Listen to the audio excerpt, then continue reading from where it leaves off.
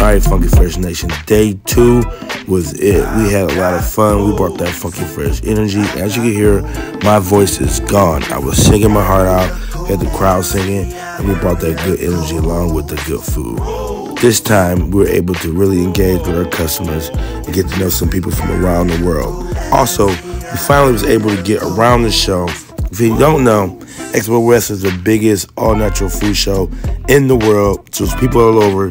Shout out to A Dozen Cousins, another black-owned business. My son did a project for his student in 7th grade, and he did a hydration drink.